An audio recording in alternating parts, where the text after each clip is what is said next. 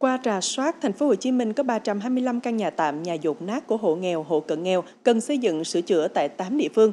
Tổng kinh phí dự kiến hỗ trợ là 15 tỷ 876 triệu đồng. Sở Lao động Thương binh và Xã hội Thành phố Hồ Chí Minh đang phối hợp với Ủy ban Mặt trận Tổ quốc Việt Nam Thành phố Hồ Chí Minh và các quận huyện, thành phố Thủ Đức huy động mọi nguồn lực và nguồn quỹ vì người nghèo để đảm bảo xóa nhà tạm, nhà dột nát trên địa bàn thành phố.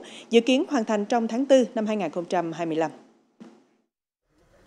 Ông Trần Văn Tấn, ngụ xã Trung Chánh, huyện Hóc Môn, bị mất sức lao động, lớn tuổi, sống một mình.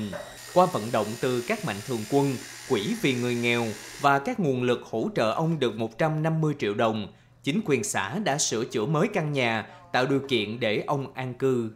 Vì cái nhà này á, thì coi như mười mấy 20 năm nay cứ ngập nước không à. Coi như là cũng như hỗ trợ cho tôi, coi như là xây được căn nhà này thì tôi cũng coi như là vô cùng hạnh phúc.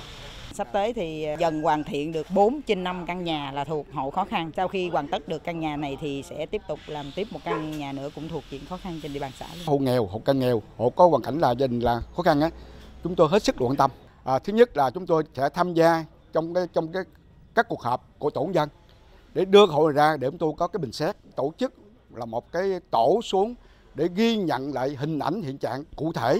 Còn tại quận 12, công tác chăm lo hỗ trợ cho đời sống bà con cũng được quan tâm, thực hiện thường xuyên với nhiều cách làm sáng tạo. Chương trình Niềm vui mỗi ngày trao tặng nhiều ký thịt heo đã qua chế biến, được bà con nhân dân tại địa phương hưởng ứng tích cực. Từ thời khu phố 2 cũ là tạo nên những cái mối ngoại giao và có những nhà hảo tâm.